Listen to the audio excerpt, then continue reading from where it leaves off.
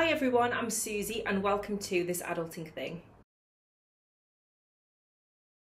Welcome to my channel where we're going to be discussing all the problems and struggles of being an adult.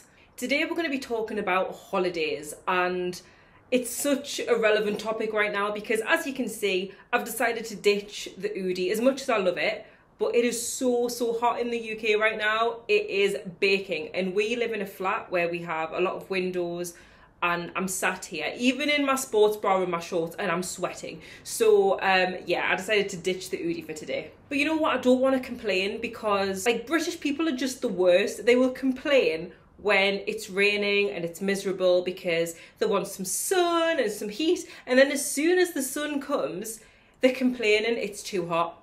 It's way too hot, like we need some shade. And I get it, not everyone loves being hot all the time, but don't spend the year wishing for sun and then complaining when you get it. So even though I'm sat here and I'm hot, I'm fine with it. I embrace it because I know how quick the summer goes, and soon enough it'll be winter and it'll be raining and snowing, and I'm just not here for that. When the sun's out, I feel so much better. There's something about the impact of the sunshine. It makes me feel more positive, more energetic, just more excited for the day ahead. When I wake up and it's raining, it just makes you feel like you can't be bothered. All you want to do is go back to bed and hide under the covers, get Netflix on, watch something and just not deal with the day. But when the sun's out, it actually makes me feel like, oh, today could be a really good day. So recently we came back from a holiday in Salou. Me and my boyfriend went to Salou for just a couple of days.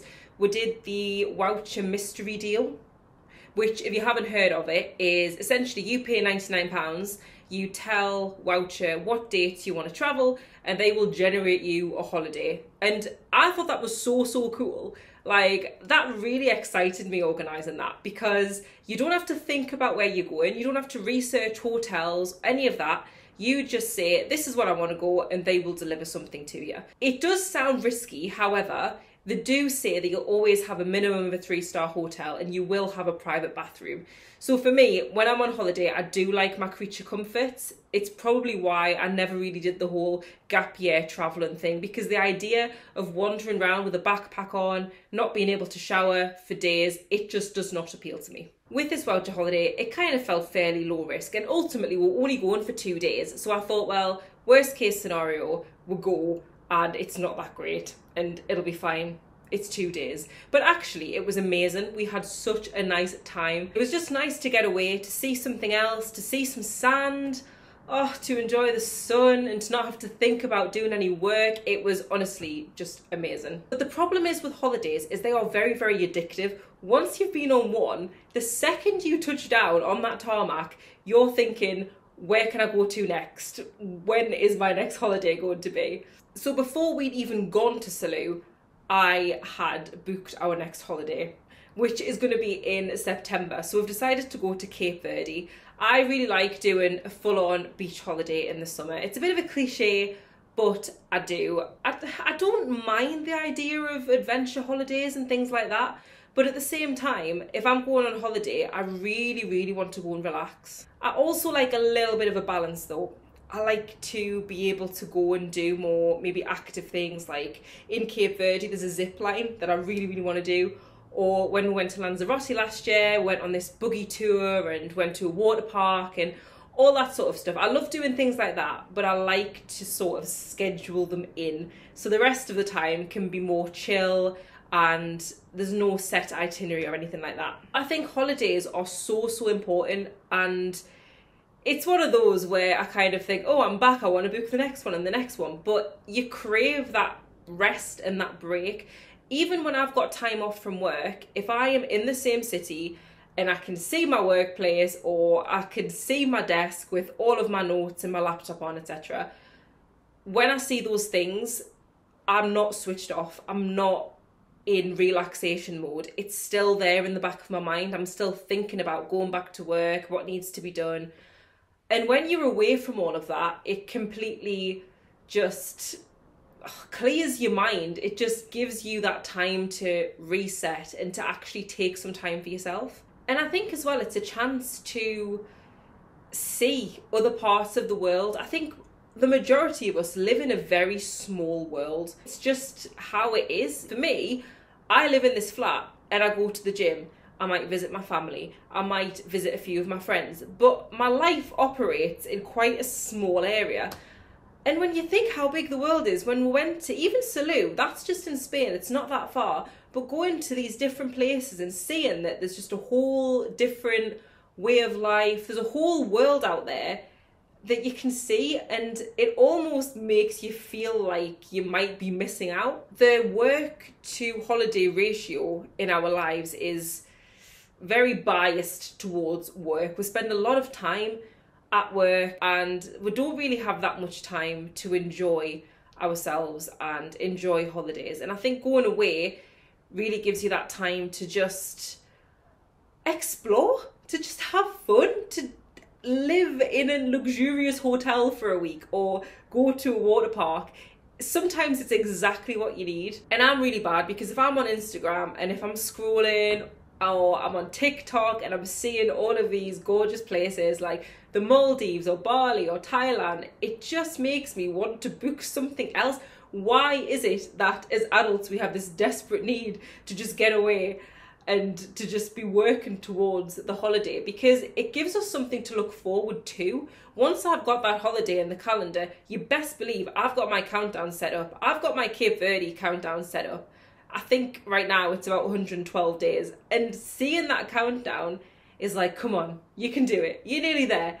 It really helps me to push through, especially on those weeks where you're just struggling, where you're just tired and everything is just sort of getting on top of you. The past couple of weeks for me have been so busy. I've just been, my head has just been all over the place. I've been trying to take on so much and I feel so overwhelmed by it. Even once I got back from Salou, I got back on Wednesday and on Thursday I was doing like a crazy long day at the gym. And it just never stops. You have this holiday for a brief period and then before you know it, you're back and you're having to do the same crazy days again, and it just goes over so quick. They do say time flies when you're having fun, and that's genuinely what it feels like when you're on holiday. As adults, we are meant to be sensible. We are. We're not meant to be spending loads of money on holidays and all this stuff. And to be honest, I will say, generally I am quite sensible, especially when it comes to money. I am quite a sensible person. But this year, I really said, I just want to have a bit more enjoyment. I really want to pay a little bit extra or maybe do an extra holiday and just enjoy it, because I think we can get so bogged down by the cost of things. And yes, we are in a cost of living crisis. I am aware. But at the same time, you don't want to feel like you can't do things just because of money. I spent more on this Cape Verde holiday than probably I usually would on a holiday. But I thought, you know what? We deserve it. We deserve this break. And it's kind of almost seeing it as investing in yourself, investing in your self-care.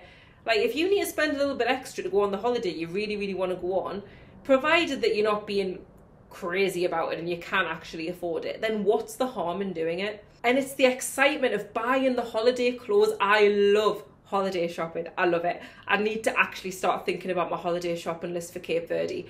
But I make sure that I have got a nice, fresh, new wardrobe. You need to get a new bikini when you go on holiday and maybe some new sandals, and it's all part of the excitement. Even arranging things like your travel insurance, to me that's exciting, because you're saying like, oh, not long now, getting that travel insurance sorted, ready for my holiday. And you're at your happiest when you're looking forward to something. I think it was Mel Robbins. If you haven't heard of Mel Robbins, she's amazing. She's like a motivational speaker. And she said you are happiest when you're kind of thinking about the future and what's coming up, because you've got things to look forward to. It makes sense. When you think about something really exciting that's coming up in your life, even thinking about my holiday now, it makes you smile, it makes you feel good. And sometimes you need that as a little pick-me-up. So this is your sign, guys. If you haven't booked your holiday yet for this summer, then I think you should get it in. I think you should get it in. And maybe think outside the box. Kind of like how we did with the voucher holiday. We were just like, just tell us where to go and we'll go. Because Salou, yes, I've heard of it. Would I think about booking a holiday there? Probably not. But it's that adventure. It's that feeling of excitement. I feel like that's what I want to have more of in my life. And I think that's what makes everyone so much happier. And it just makes you feel like you're doing bits, doesn't it, really? It's like you're going somewhere completely different that you wouldn't have even thought of going yourself. It's pretty cool. If you have booked your summer holiday, I would love to know where you're going, because I'm nosy like that. And I really like to always see where everyone else has chosen. Someone I saw on Instagram today has gone to the Maldives, and oh, I'm so jealous. The Maldives is like my dream destination. I would love to go to the Maldives. It's definitely on my bucket list. But yeah, drop it in the comments. Tell me where you're going on your holiday, and I can't wait to see where you guys are off to. Right, people, I'm going to leave it there, but I hope you enjoyed this video. I hope it's made you excited for your summer holidays, because my smile is a lot bigger now than from when I started. So if you have liked what you've seen today, if you want to check out some of my other content, then please like and subscribe to my channel, and I will see you again next week.